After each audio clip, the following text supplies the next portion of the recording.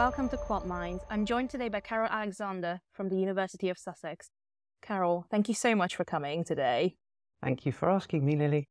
So tell me about yourself and your work in crypto assets. Okay, so I've been increasingly specializing in crypto over the last 5 years. I picked it up as a new topic when I felt like a change.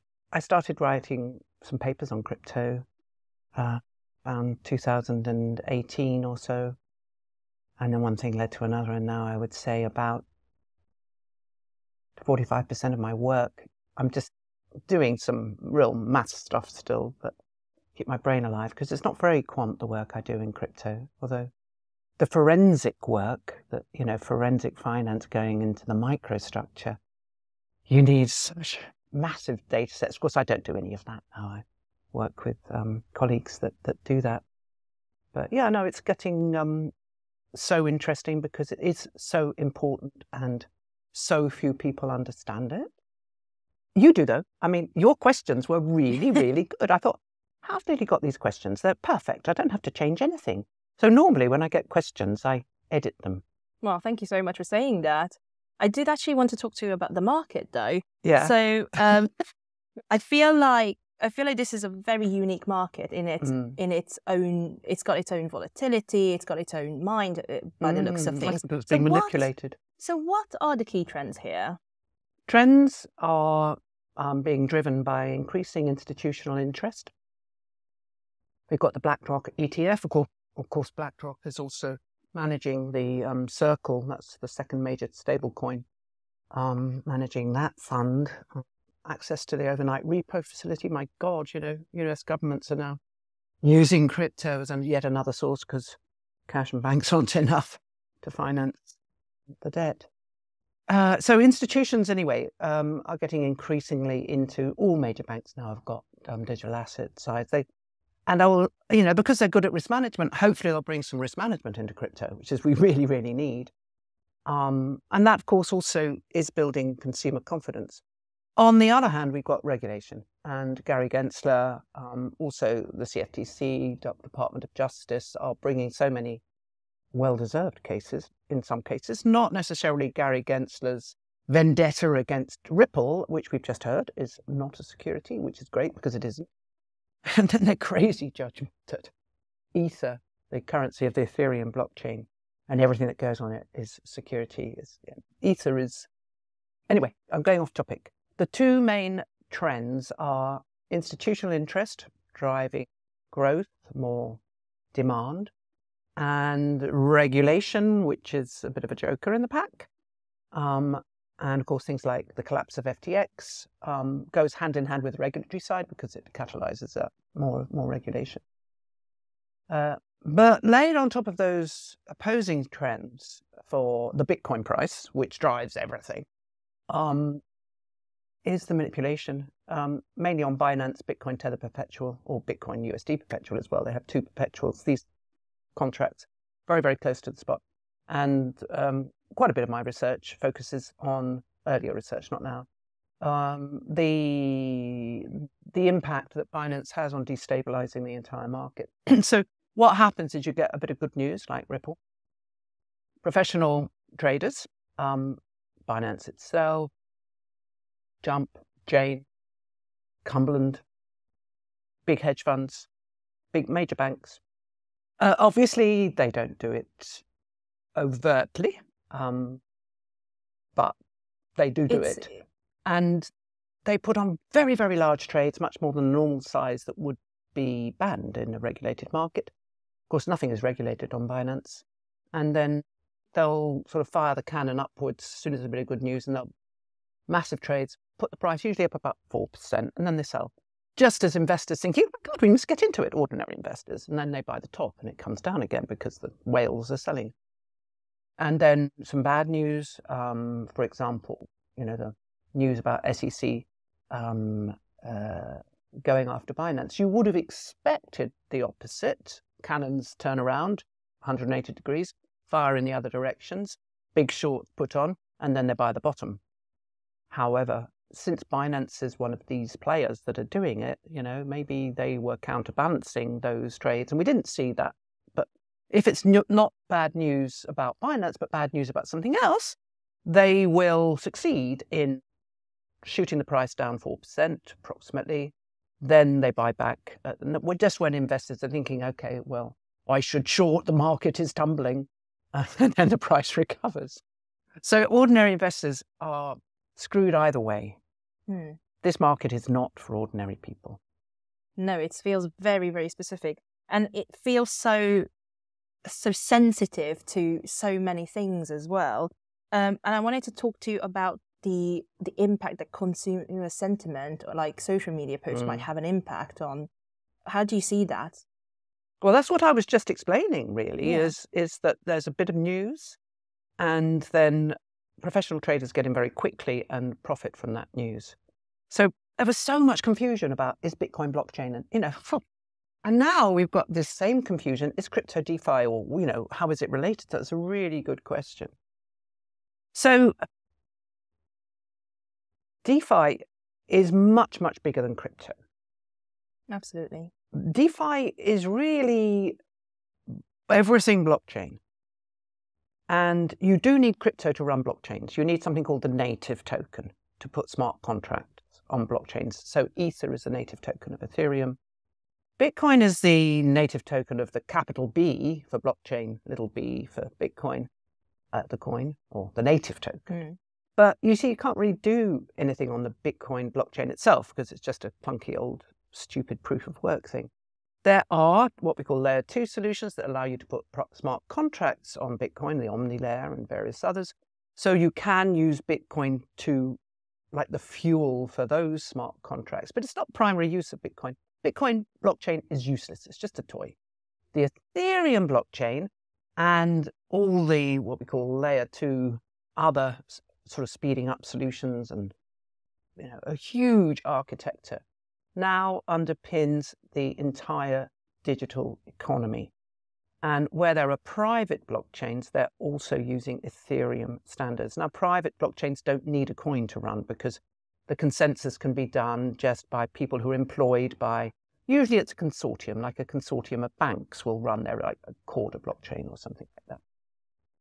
And so it's people's job is validation. So, but of the different transactions. And already we're seeing finance, interest rate swaps, bonds, and so forth. And now, just a few days ago, the HM Treasury put out a call to say we are stopping all trading of paper shares. Everything's going to be digital asset based. So, in fact, I'm very well posed at that point because I'm working on a project exactly for that, to tokenize stocks. And so I'll be going to talk to the Treasury about that as soon as I can. Anyway, so DeFi is like this massive iceberg. On the one hand, you've got the computer science revolution. It's much, much more than just AI. AI is actually straightforward. The technology we're using for AI has been around for decades. But the technology we are developing for blockchains is amazing. And there's the young generation who are surprisingly slightly disillusioned by the way the Western capitalism has denied them, the sort of things that I had when I was your age. Yeah. Money. Inequality is growing all the time. And so you find, because there are no boundaries, people in India, other more developing countries and so forth, pioneering the architecture here. And the solutions they come up with, because they haven't grown up in financial markets, they make their own. So that's why we see all these innovative products, staking services, or you don't get that anywhere else. Even some of their financial products, like variable leverage tokens, they don't exist in ordinary markets. The perpetuals, the main thing that's traded, they don't exist in ordinary markets too. But beyond the financial markets, we've got the whole economy. Supply chains are running on blockchain now. And so, this is all DeFi in a much broader sense, because, of course, you need finance for blockchains, and it's the finance, the certificates, the port authorities and things like that that are being tracked, or insurance claims. So, but then blockchain is also underpinning not just the financial part of the economy, but things like health services and so forth. It's broader than finance. Long answer, sorry. No, not a problem.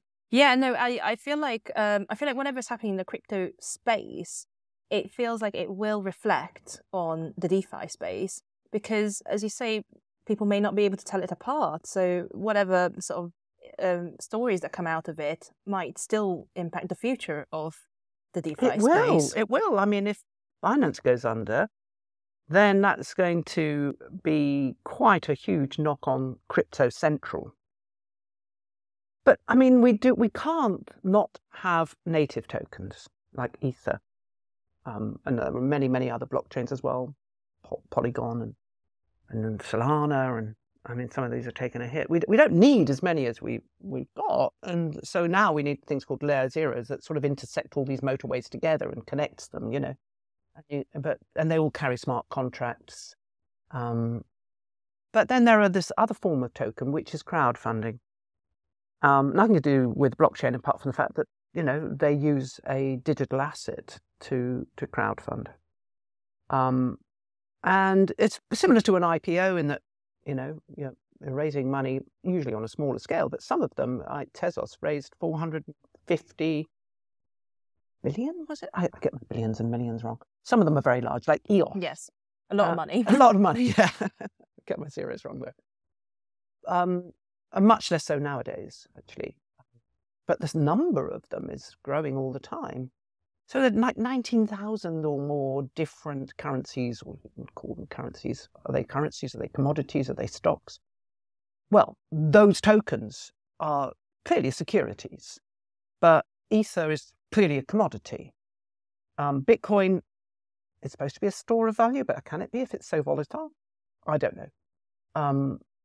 They have features of currencies, features of commodities, and some of them also are securities, no doubt. The majority of them are securities because of the way that they've been used to raise funds. Yeah.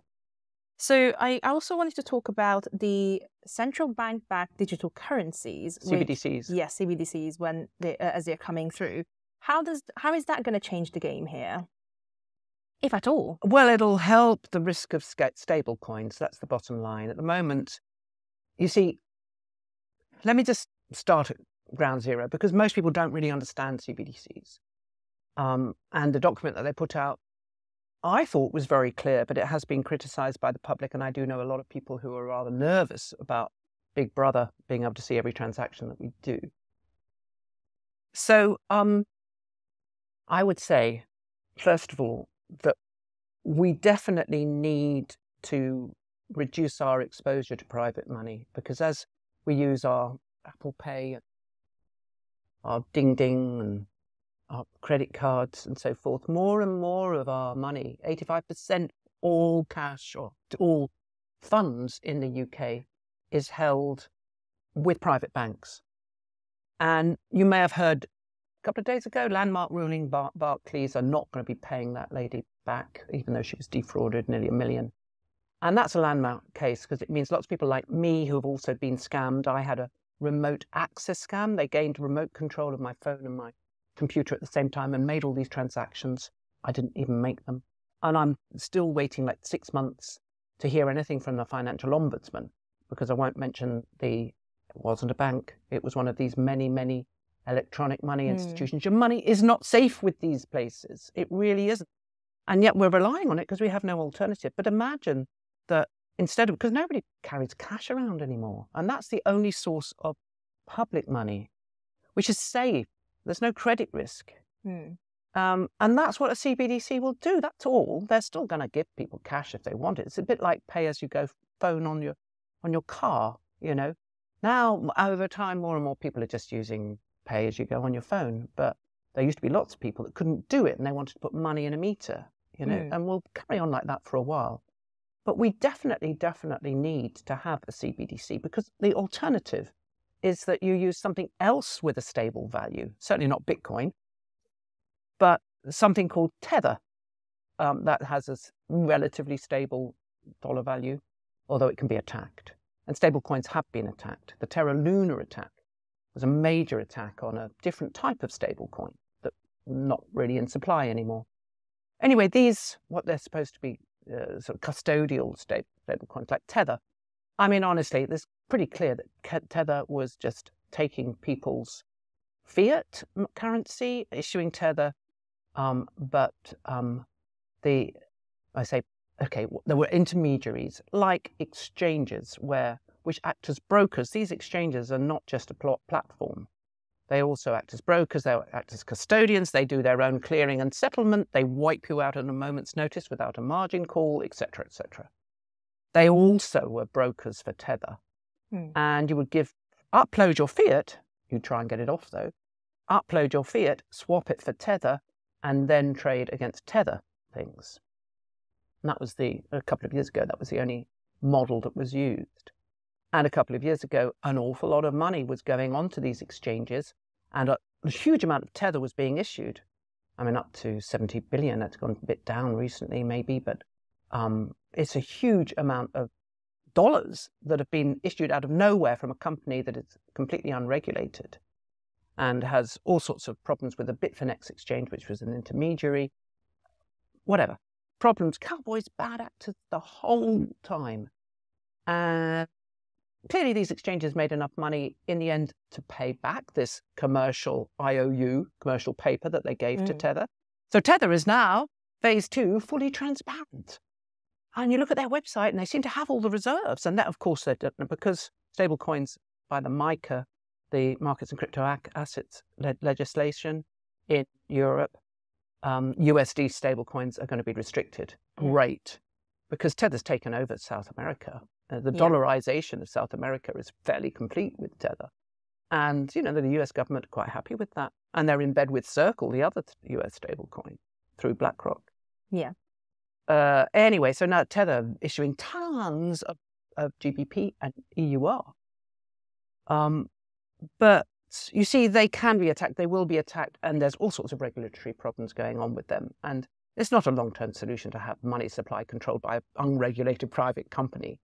But if the money supply of a stable thing you can use on blockchains is by a government, like a CBDC, then that's the way forward. So it's definitely going to happen. And people shouldn't be so scared. No, that's really interesting. But thank you so much for joining me today. We'll be seeing you at Quant Minds International later in the year, and we'll probably talk about the regulations as well. Yeah. So it'd be nice to have a panel discussion or something. Oh, there you go. Talk to Afif. Oh, shall I? Yeah, I will.